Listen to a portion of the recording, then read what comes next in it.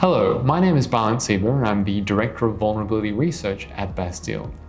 I'd like to talk to you about vulnerable wireless mice and keyboards.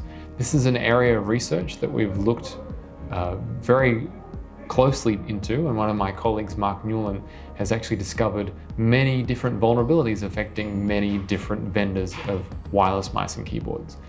And fundamentally, what it allows you to do as a remote attacker with an antenna and a crazy radio dongle, such as these two, is inject keystrokes into a remote machine. So for instance, you might see across the way there's another office building. You can see a number of different screens and computers. Many of them will have wireless mice and keyboards.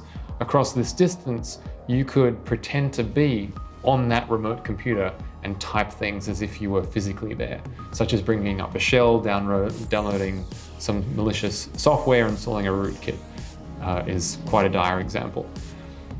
The other scenario there is actually key sniffing, as we call it, where you can have wireless keyboards that do not implement any sort of encryption. So as you press a key on the keyboard, you can be listening with a similar kind of setup and actually see the very characters come out on your screen, so that as people enter sensitive information like passwords and credit card numbers, you will see them appearing clear text on your display.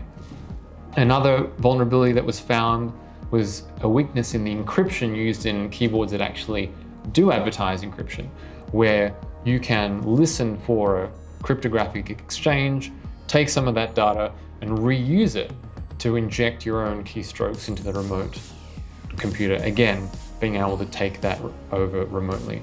And once you can actually access and type things, there's the potential to compromise the network further by executing some malicious payload that will explore the network.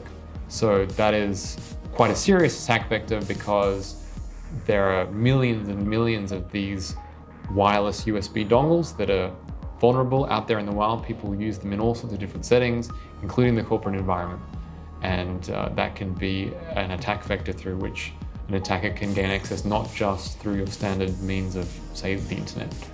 Thanks very much for listening. If you'd like to learn more, please visit our website.